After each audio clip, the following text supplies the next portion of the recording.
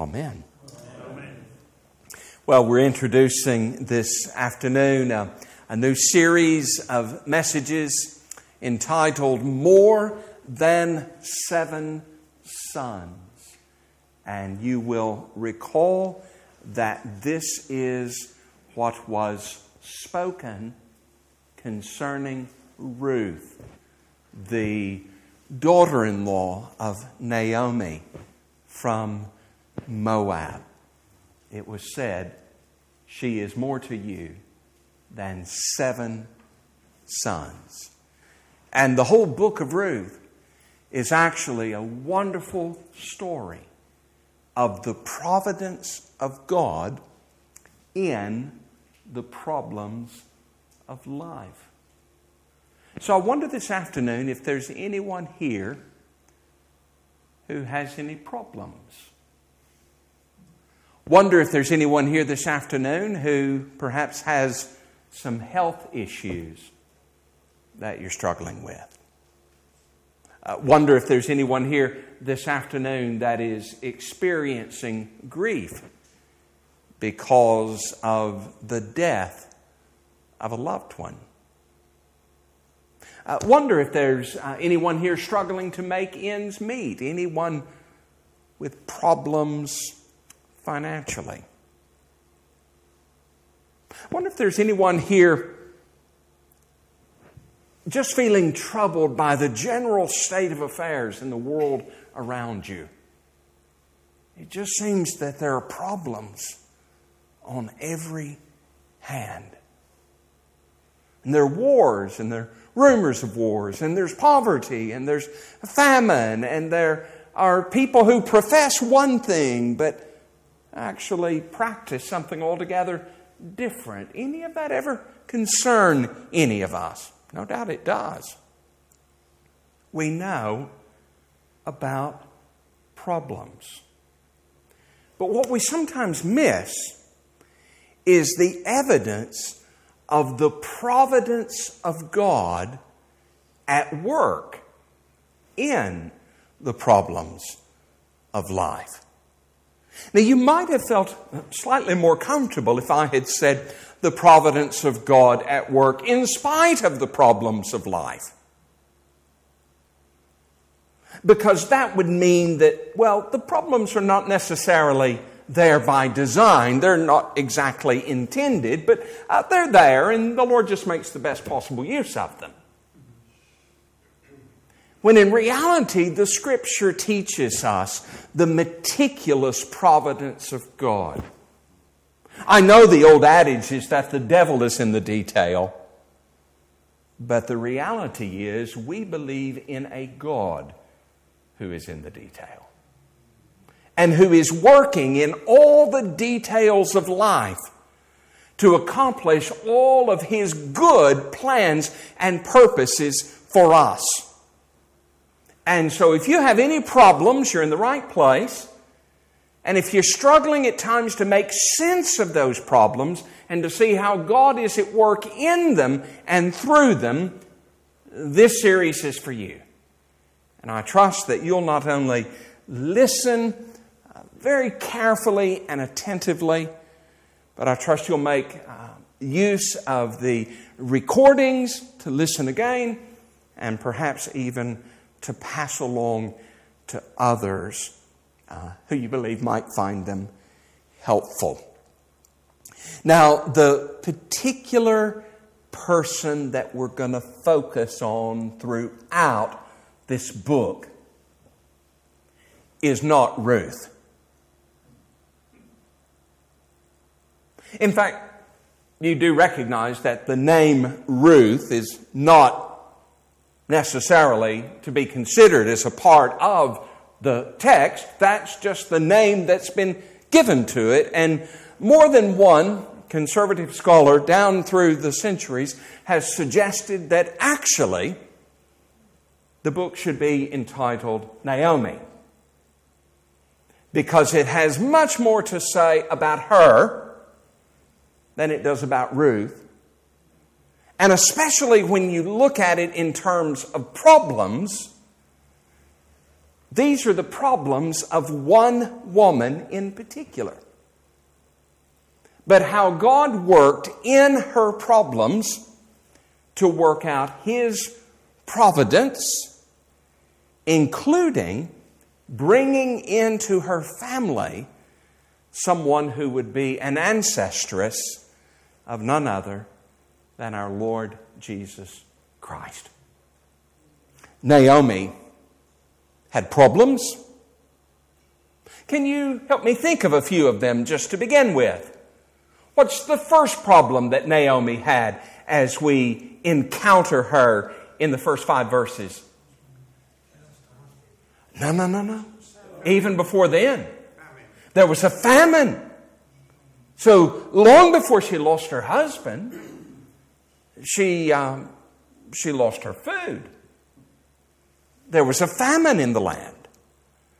And so she's hungry. And this was a very real problem.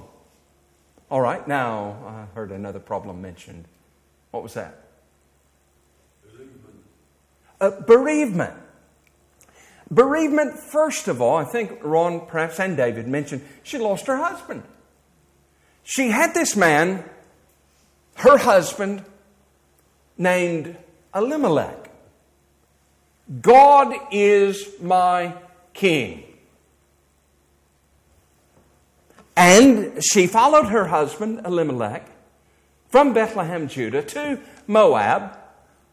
And whilst they were there in Moab, her husband died. Now, we have in our church a number of people who have had a similar experience. Our dear brother Albert, not that long ago, experienced bereavement when his dear wife Pam passed away. And he'll be the first to tell you it's a problem. And it's not a problem that you realize all at once, but it's a problem that just sort of settles in on you over a long period of time. And Albert's not the only one. Others have lost a husband or a wife. It's a problem.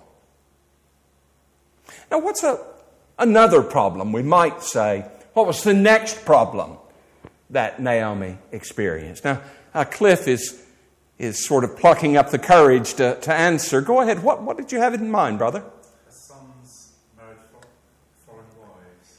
All right. Her sons married foreign wives. So, now I have a son who's married to an Israeli, and I have another son who's married to a Ukrainian, and I have a third son who's married to someone who's English. All 3 of my sons married foreign wives, at least to them. So what's the difference? Is it that, Mahlon and Chilion married good, God-fearing, Moabite women, but they just happen to have a different ethnicity or a different nationality? That's not the issue? What was the real issue? It wasn't permitted to take wives from other nations. All right. And what was the particular reason that it was not permitted? Because then you'd have the introduction of foreign gods. Oh, the introduction of foreign gods. So it would be better for me to have a son who's married to someone from Israel who knows and loves and follows and serves the Lord Jesus Christ than to be married to a nice American girl who doesn't know and love the Savior at all. Yeah. Her problems are just starting, though. What's her next problem?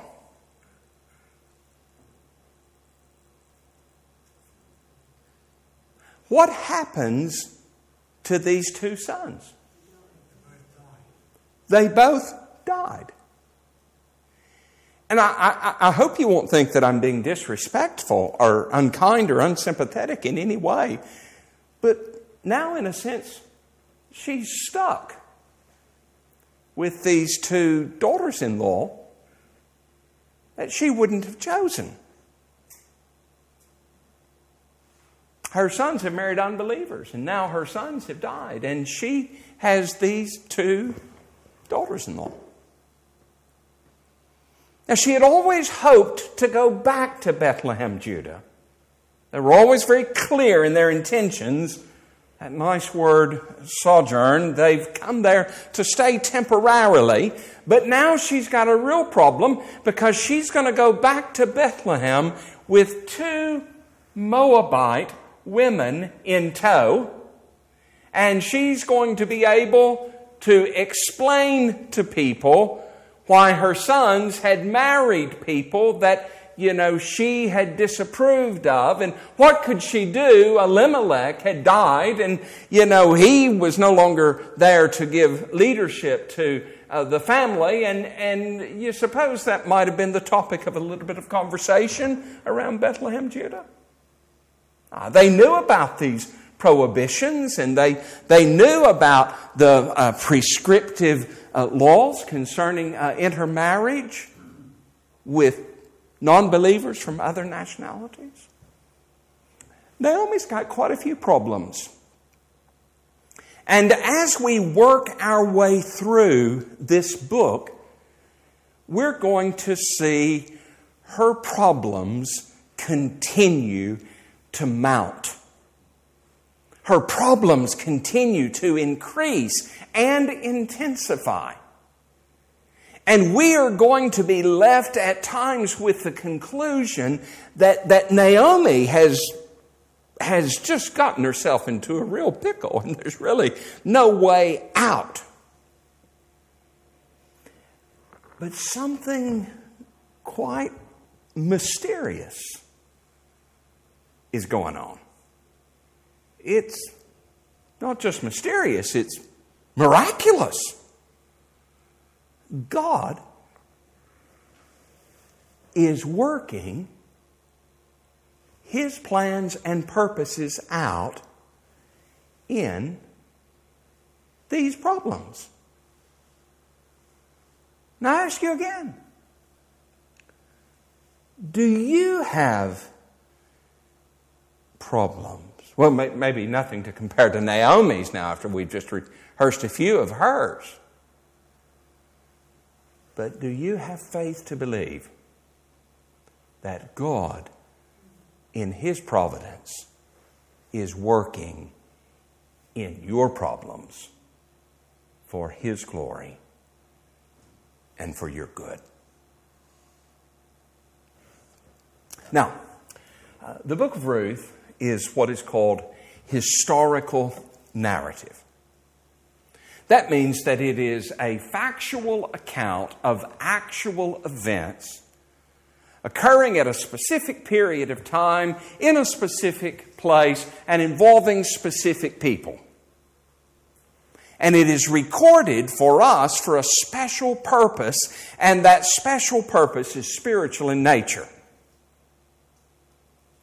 But here's the catch. The purpose is never explicitly stated.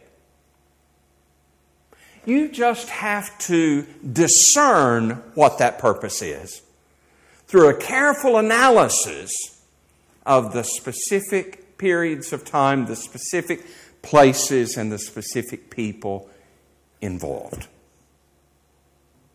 But I want to let you know from the very beginning, I believe the special purpose for which this book was originally inspired and has been preserved for us and included in our Scriptures is that we might see the meticulous providence of God in the maddening problems of life.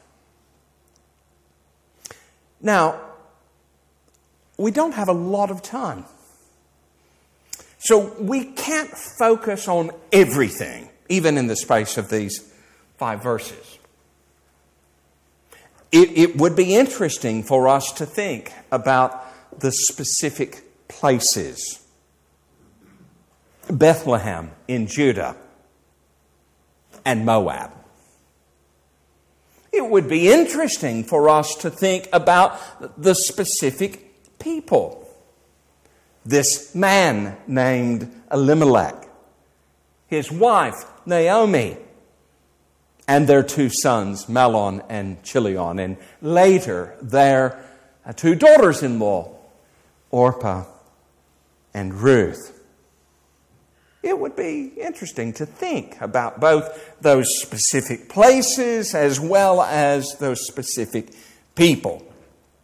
And this is, after all, one of the other external proofs and internal authenticating marks of the inerrancy of Scripture. This story does not begin in a land far, far away, in a time long, long ago.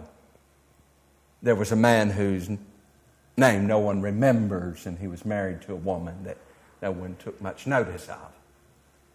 No, the specific periods of time are all identified. You can look at it in the context of history. The specific places are all identified. You can look at it in the context of geography. The specific people are mentioned. You can look at it in terms of the genealogical records that were and are in existence. This is a factual account of actual events. This actually happened. And Naomi had every one of the problems that we're going to discuss in the coming weeks. And we see God work in each of them for His glory. But since we don't have adequate time this afternoon to look at the specific places or the specific people, I thought it might be a good idea if maybe we focused our attention just on the specific periods of time. Any of you interested in history in general, in chronological history in particular? I am. And well, I think David is. If the rest of you will just bear with us for the next few minutes, we'll be well satisfied as our historical curiosity is addressed, at least in some measure. Now, there are various references to time in this passage. Did you notice them? Of course you did. It begins with a reference to a specific period of time. In the days when the judges ruled. That's a reference to time, isn't it? And where does Ruth appear in the canon of Scripture? It appears right after the book of Judges. After the Pentateuch, the first 5 books of the Bible, you have Joshua, Judges, and then what happens next? Ruth. And so what we are seeing here is, if you look just at the last verse of Judges, it's just there on the page, or maybe in your Bible, maybe just the page before. Someone just read out, please, verse 25 of Judges 21. Do you have it there, Steve? Yeah. In those days there was no king in Israel. Everyone did what was right in his own eyes. In the days when the judges ruled. So you see what's happening here. This is a reference to that period of time when there was no king in Israel and when everyone did what was right in their own eyes. So I'm going to call this a period of lawlessness. Because in those days, there was no king in Israel, no governing authority, and everyone did what? What was right in their own eyes. And this book of Ruth is written in the days when the judges ruled. Now, what I want to show you is this. It was not just a case of people in general doing what was right in their own eyes.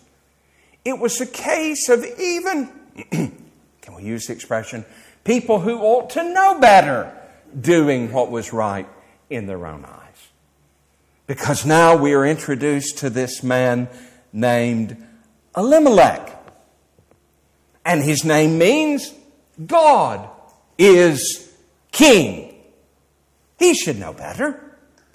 And he is married to Naomi, and her name means pleasant, sweet. They have 2 sons, Mahlon, Chilion. What a lovely family. Certainly they will recognize that God is their king and that His word is the governing authority for their life. But what happened when famine came to Bethlehem, Judah? They did what was right in their own eyes. And they left Bethlehem, Judah, went into Transjordania to that particular place called Moab, to a people that they had been explicitly commanded not to have dealings with. Now, I know, some people will say, well, you get hungry, you do strange things. Famine comes, you can't just sit there and die. You've got to do something. And we are actually showing that in our own hearts, we have a little bit of sympathy for this idea of people just doing what is right in their own eyes. Elimelech and Naomi and their sons, though they make a profession, are in reality just as lawless in their hearts. You say, well, that's not very kind. What's led you to arrive at that conclusion? Well, what happens as soon as Elimelech dies? His sons take foreign wives. And the sin here was that they took wives who were worshipers of other gods. They married outside the faith. They did what was right in their own eyes. And no doubt, it would not have been what Elimelech had chosen. No doubt it would not be what Naomi liked, but that's what happened. They did what was right in their own eyes. They were a law to themselves. And so if they are in famine conditions in Bethlehem, Judah, they'll flee to Moab. And if they don't have wives and don't have Israelite wives to choose from, or wives from Judah to choose from, they will marry those who are available. And it's just lawlessness.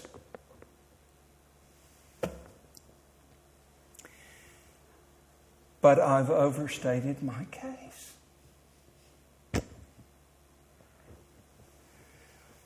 Was this really a period of lawlessness?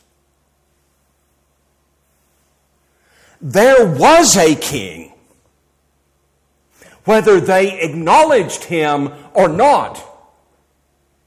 Their king was the thrice holy God of the Bible, the God of Abraham, Isaac, and Jacob. He was their king.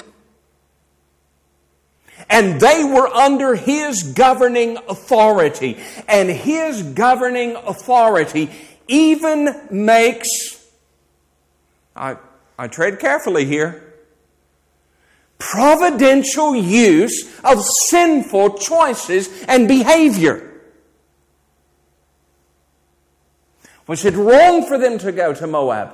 Yes. Was it wrong for Mahlon and Chilion to marry Moabite women? Yes. But did God use that for His purposes, for His glory and for the ultimate good of His people. Absolutely. God is not just adjusting on the fly.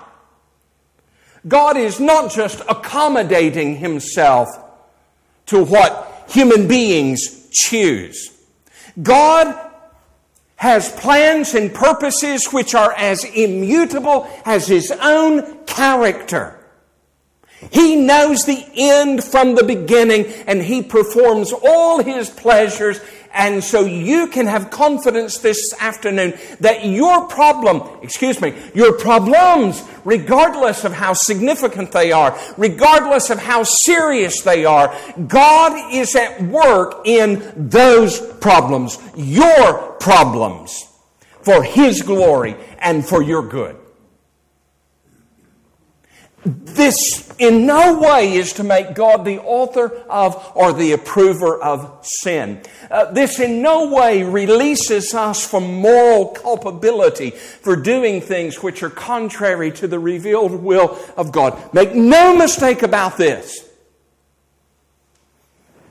But we must recognize that there is law even when there is seeming lawlessness, and that there is a king in the land even when there appears to be no king. And that should encourage us. That should help us in our times of problems. Now, could I suggest to you a second period of time? There is an additional reference to time in just those few verses we read a moment ago. Look at the end of verse 4. What does the last sentence of verse 4 say? Just anyone. Do you have it there, Sarah? They dwelt there about 10 years. They dwelt there about 10 years. So you recognize everything that takes place in the first 5 verses here actually took place over a decade. It took place over 10 years of time. So look back to 2012, the Olympics in London. From that point until now, that's the period of time we're talking about. Look forward into the future, 2032. How old will you be? Don't answer that question. Some of you, the calculator says E when you get that far. No. 10 years, that's a long period of time. And this 10-year period of time is a sustained, prolonged period of loss. One loss after the other, after the other, after the other. Have you ever had a period like that?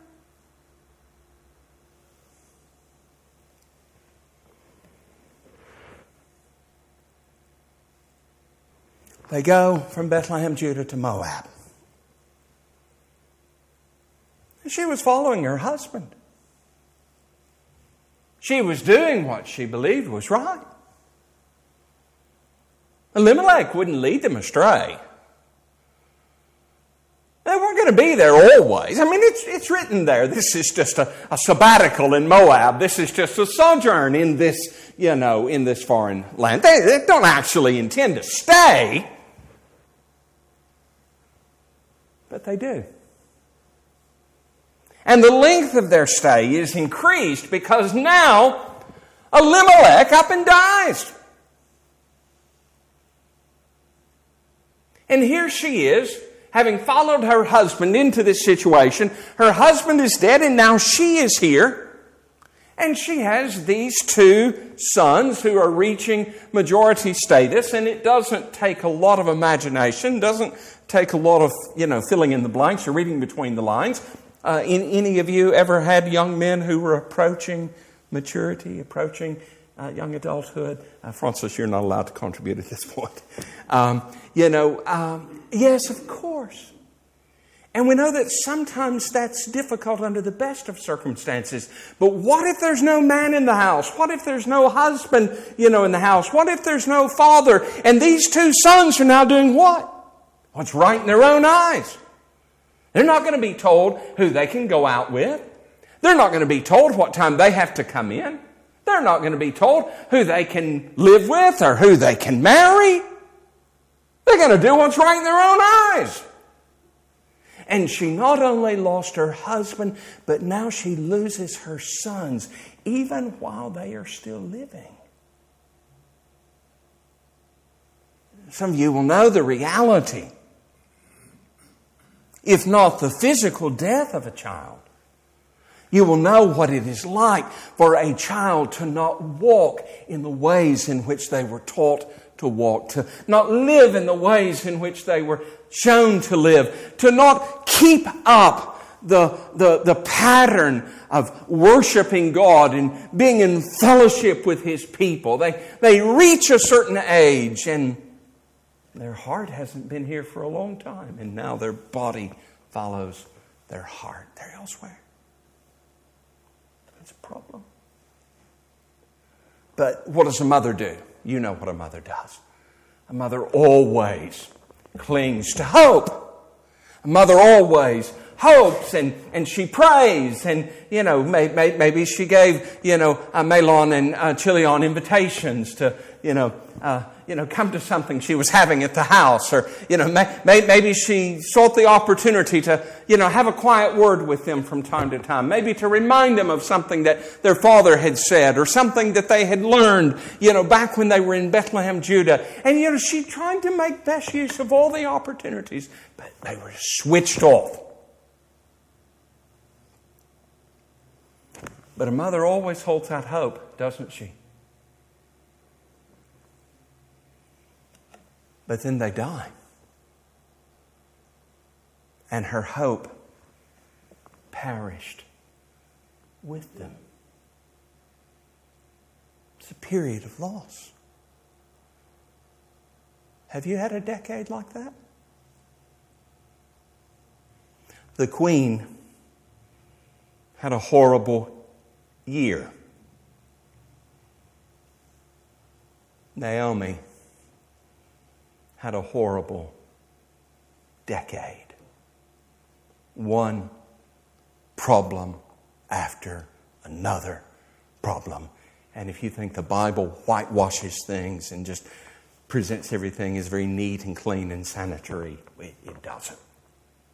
It's very real and very genuine about the lives of real people with real problems who are in need of a real Savior. That's what's happening here. Well, there's only one other specific reference to a period of time in the entire first chapter, and you actually have to go all the way to the end of the chapter to see that. We didn't read it a moment ago. But the last sentence, not the last verse, it's in the last verse, but the last sentence of chapter 1 begins with "and." Someone just have it there. Read it out, please. And they came to Bethlehem at the beginning of barley harvest. Now, it's going to come to us in a couple of weeks why that's so significant as we begin to move particularly into chapter 2. But I'm going to submit to you that if in the days when the judges ruled there was a famine in the land, introduces to us a period of lawlessness. And if the words "and they dwelt there for about 10 years" introduces to us a period of loss, I'm going to suggest to you that the sentence "and they came to Bethlehem at the beginning of barley harvest" introduces to us a period of learning. A period of learning. Naomi had a lot to learn. She was focused in the first instance on her problems and how to extricate herself from her problems. I'm hungry. Well, we'll leave this country and we'll go where there's food to be found. I don't have a husband. I'll pour myself into my children. My children marry unbelievers, those to whom they ought not to be married. Well, they're my children, and I'm going to maintain the same relationship with them. They die.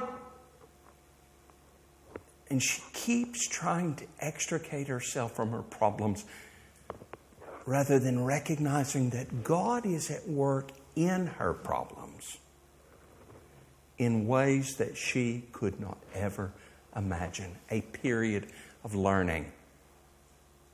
Let me show you one thing. Question.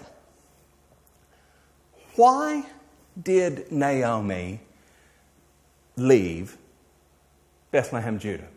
10 years ago now. She leaves Bethlehem, Judah. Why was it, Albert? Why did she leave to start with? Why did she go to Moab? No comprende. Okay, he can't hear. Okay? John, he'll phone a friend. Why did she leave Bethlehem, Judah to start with? Why did she go to Moab? Famine in the land, no food. Okay, there was a famine in the land. There was no food. She left because she was empty and she wanted to go to Moab. Why? Because there would be food there and she could eat there and she would be filled. So she's empty and she goes out in order to be filled. So, look at verse 19. So the two of them, now we'll discover next week that the two of them is now Naomi plus one, Ruth. They went on until they came to Bethlehem, and when they came to Bethlehem, the whole town was stirred because of them. You can imagine that. And the women said, "Is this Naomi?" But she said to them, "Do not call me Mara," sweet or pleasant. Do not call me Naomi. Thank you, Sarah. Call me Mara. For the Almighty has dealt very bitterly with me. Really? Really? Really? She's got a lot to learn, doesn't she? Because now she's looking at her problems and her assessment is, I used to be pleasant. I used to be sweet. But don't call me that anymore. Call me Mara. Look at me. I am embittered, and I am embittered because God has given me a raw deal. The Almighty has dealt bitterly with me. So no more of that Naomi business. From now on, call me Mara. And listen to what she said. I went away full, and the Lord has brought me back empty. What sort of histrionics are those? What sort of revisionism is that? But we do it all the time, don't we? We get ourselves into a situation as a result of our own sinful choices, as a result of our own sinful behavior, and suddenly nothing to do with us. It's God.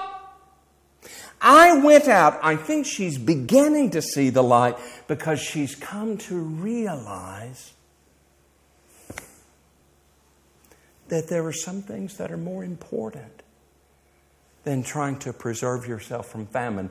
After all, what about these people who recognized her 10 years after the fact? How did they survive? How were they fed? How were they provided for? She took matters along with her husband into their own hands and then blamed God for the consequences, blamed God for the outcome. I went away full and I've come back empty. When in reality, she would have justified her decision to leave Bethlehem, Judah in the first instance by saying, I went out empty, and in due course, I'm going to come back full. But it didn't work out to plan. It didn't work out like they had envisioned. Why call me Naomi when the Lord has testified against me and the Almighty has brought calamity upon me?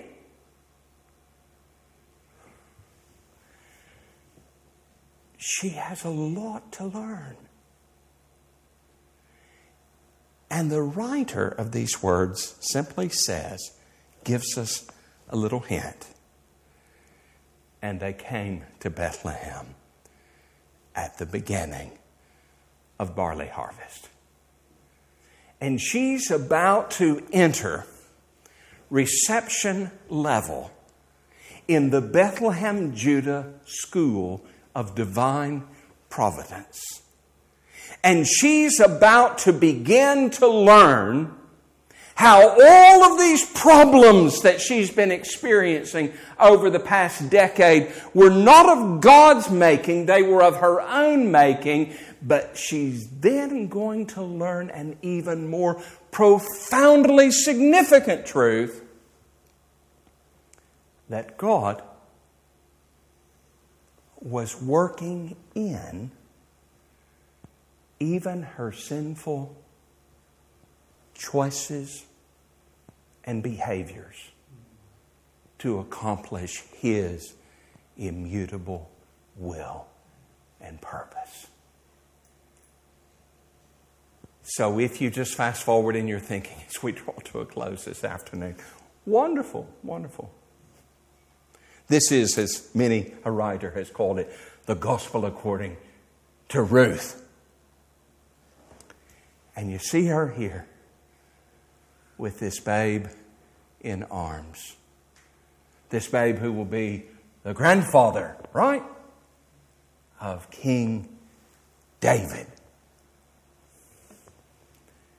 And they say to her, this Ruth is better to you than 7 sons. It's not that God has a plan B. You just kind of do the best you can with what you got. You know, they used to ask people, how do you know if you're married to the right woman? And of course, the answer to that question is, look at your marriage license, and whoever's name is there is the right woman. So how do you know if you're experiencing plan A for your life? Look at your life. All of it. And that's not God's second best. That's plan A. All of it. Your sins, your faults, your failings, your shortcomings, your backslidings. All of it. God is making use of all of it for His glory and for your ultimate good. And so by the end of this book, things will have changed with Naomi. It says, this child placed in her arms will be to you a restorer of life and a nourisher of your old age. For your daughter-in-law who loves you is more to you than 7 sons, and she has given birth to him. And then Naomi took the child, laid him on her lap, and became his nurse.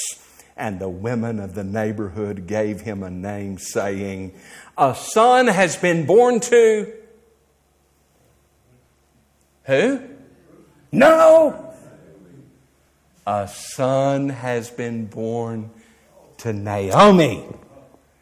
And they named him Obed. And he was the father of Jesse, the father of David.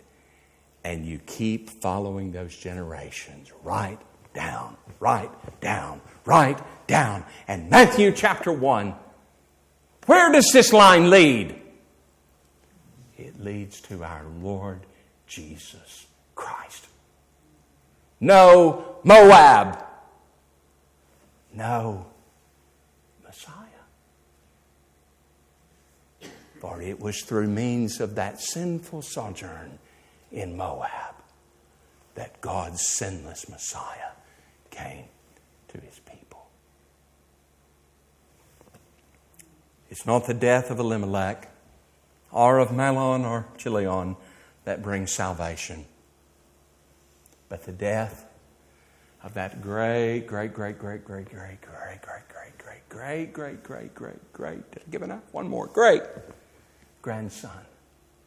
of Ruth, the Lord Jesus Christ, who died on the cross to pay the price for the sins